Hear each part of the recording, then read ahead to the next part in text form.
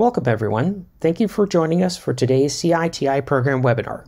Today's topic is Study Startup, Challenges and Strategies, and will be presented by Jenifer Prather of Integrative Measures.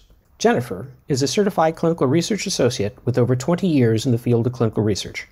Her experience combines both academic and industry clinical research trials. Among her professional experiences are managing phase 1 through 3 clinical trials, developing, implementing, and coordinating an institution-wide compliance monitoring program, and mentoring clinical research personnel. Her blend of in-house and in-the-field experience has defined her career as an independent contract and research consultant. The goals we've set for today's discussion include explaining challenges related to the efficiency and effectiveness of study startup, identifying strategies that can be used to improve study startup, discussing real-world examples of challenges and solutions in study startup, and finally, describing concrete steps towards improving study startup. We'll start by establishing and maintaining clear lines of communication. With so many teams involved, we've seen from the sponsor side to the CRO to the site, you may have anywhere from 20 to 30 to 50 people who are actually involved in trying to get a study up and running.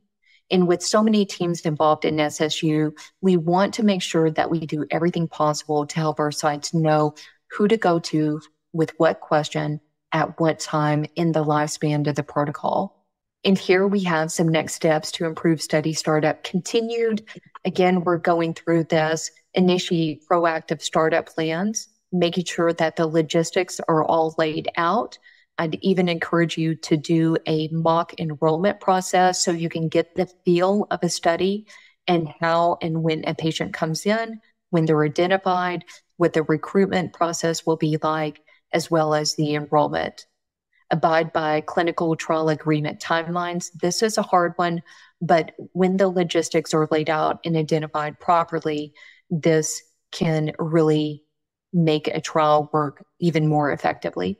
Routine meetings to assess timelines, management, and otherwise notify the CRO immediately of delays and the next best dates for next steps in the study.